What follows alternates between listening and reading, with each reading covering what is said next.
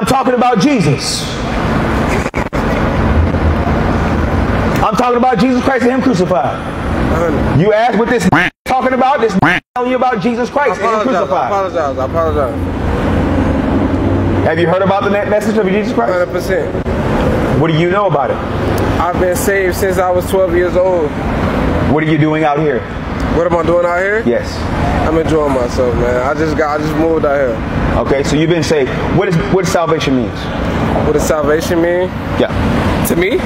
Not to you, but what does it mean biblically? What does salvation mean? Yes.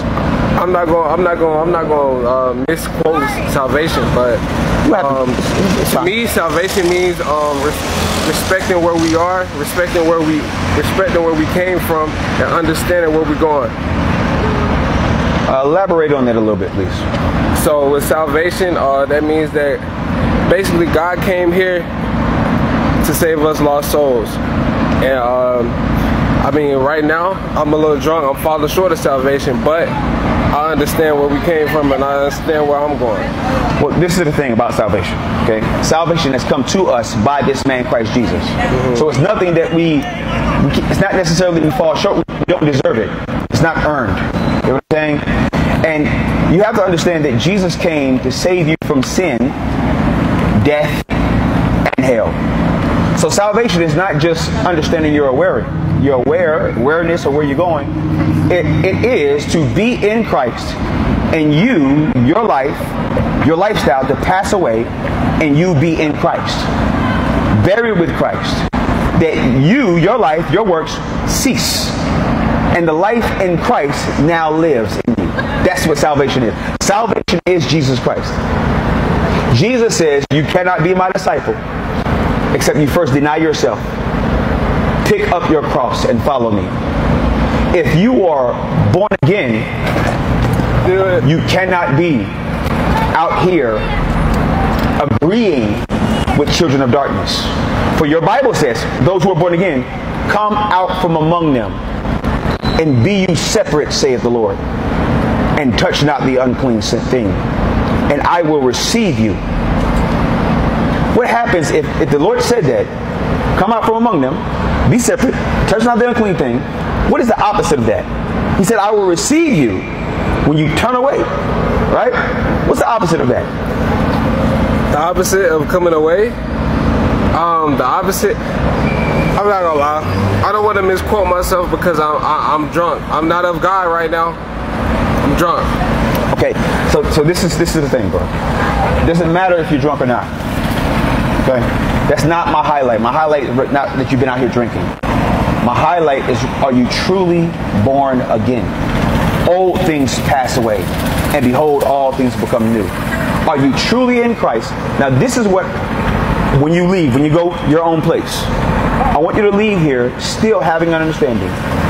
If you die in your sins, just being transparent and real, you're going to hell. The purpose, hear what I'm saying, just hear me. The purpose of Christ is to save you from hell. So the only way that we can escape the eternal punishment is to abide in Christ, not to abide in anything else. I understand. Right? And so this is a free gift. This is something that's offered to you freely. Now you can choose Christ or you can choose the world. Yeah, 100%. I'm saved 100%. By what? I'm saved by Jesus Christ, my Lord and Savior. And I'm saved 100%.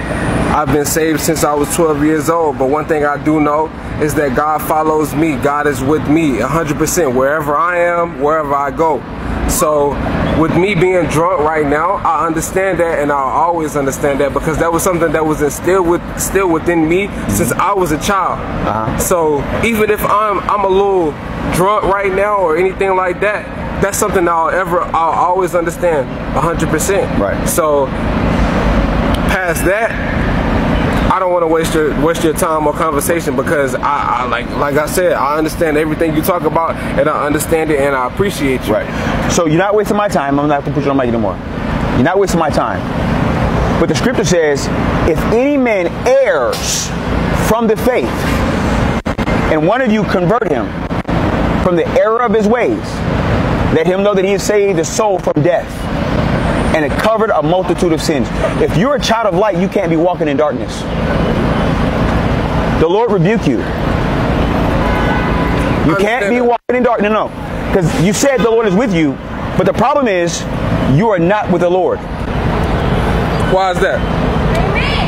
Because you have love of the things in this world. The Bible says, if any man love the world, then the love of the Father is not in them.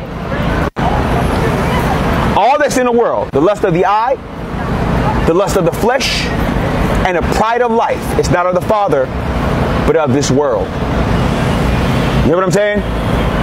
In other words, as I told you, and you know it, I don't have to explain it over and over again. You know it. You can say what you want with your mouth, but you know where you are according to the Spirit of God. If Christ, the Spirit of God, is not in you, you are none of His, according to Scripture. But if Christ be in you, the hope of glory, I'm going to say this to you straight out. Examine yourself to see if you whether you be in the faith or not. Prove your own self. Know you not that Christ died for your sins? And if He died for your sins and you're still walking in it, then you're walking in disobedience. For He didn't die and He didn't suffer for nothing. The Bible says He came and He purged us from our sins. That's why the Bible says, let not sin reign in your mortal bodies, that you should obey it in the lust thereof. You hear what I'm saying? That being said, as far as your sins and your iniquities, you know that we ain't got to itemize nothing. You know where you are. Yes, sir. Right? And if you're going to be sincere with Christ, be sincere. Don't straddle the fence. Don't be out here on one side. Oh yeah, slapping booty. Ooh wee. Ooh wee. I want my lady. I want my lady. I want my lady. Are you married? I'm not. Like I said, don't be out here slapping booty and think that God is with you. He's not with you because you're not with Him. You cannot walk and functions in the level of your flesh. The Bible says you cannot be my disciples except you first deny yourself. Have your cross on? Do you have your cross on? My cross is me. I'm the cross. You're not the cross. I'm the cross. No, sir. I'm the cross. No, sir.